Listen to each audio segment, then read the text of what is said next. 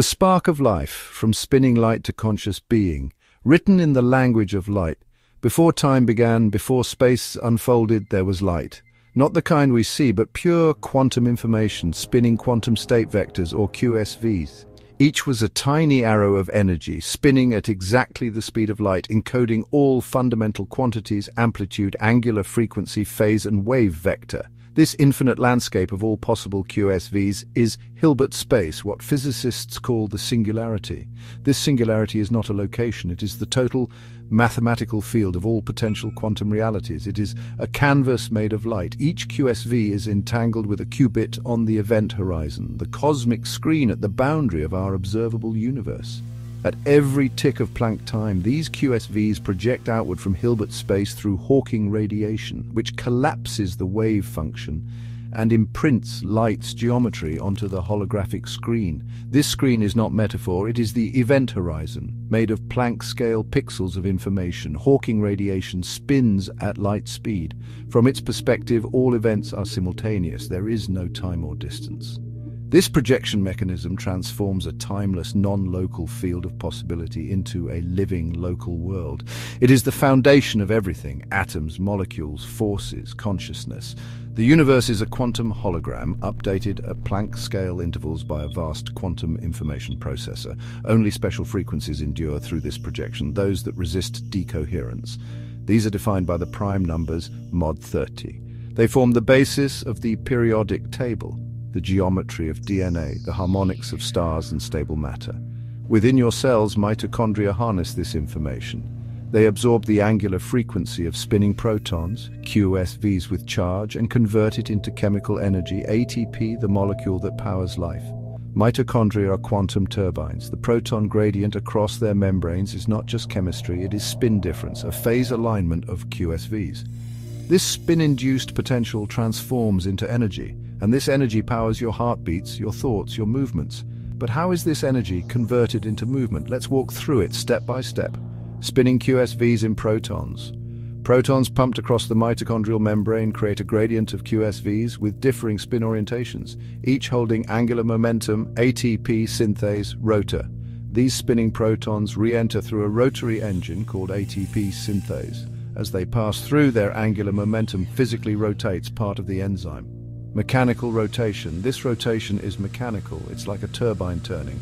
The spinning light exerts torque, causing the ATP synthase stalk to twist. Chemical conversion. As it turns, ATP synthase brings ADP and phosphate together in its active site, using mechanical pressure to form ATP, the energy currency of the cell. Delivery of energy. ATP then travels to parts of the cell where motor proteins like kinesin and myosin operate. These proteins walk along filaments using ATP, changing shape with each step. Muscle contraction. In muscles, this ATP powers the myosin heads to attach, pivot, and release actin filaments. This is what causes your muscles to contract. In quantum terms, these biological machines are reading angular momentum directly from the QSV field, translating spin to torque to shape change to motion. In equations, W equals the integral of f dot dx, which leads to W equals h bar, times the integral of omega of t dt, where f is quantum force induced by spin alignment, dx is the micro-distance moved by motor proteins. Omega of t is the time-varying spin from the QSV field. In plain terms, spinning light exerts force on matter, which causes geometry to shift, which results in movement. That's how you blink, breathe, and dance.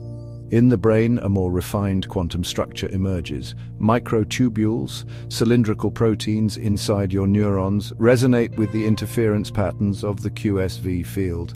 They perform a Fourier transform, decoding light's spin geometry into experience. Thought alters the spin geometry. Intention is not just a chemical change, it is a reconfiguration of spin alignment.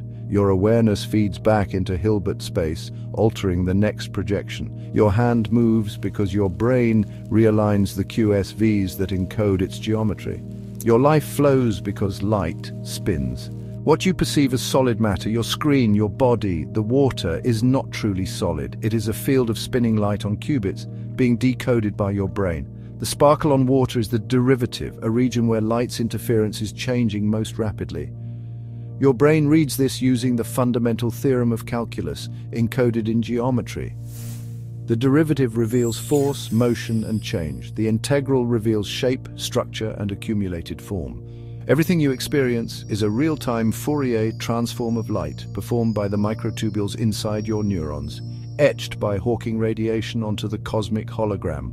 The full equation of this universe is written not in metaphors but in the precise language of mathematics. Reality of x and t equals the sum over p of s sub p times e to the power of I times the quantity k sub p dot x minus omega sub p times t plus phi. This is the master equation of QIH. It governs your atoms, your DNA, your memory, your motion.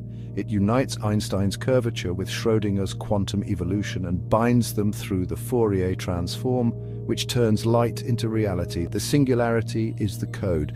The event horizon is the screen, and you are the projection. You are a stabilized standing wave in an infinite field of light. You are the geometry of spin written in real time by entanglement and Hawking radiation. You are the conscious expression of space-time's own rhythm. You are the spark, and you are now awakening.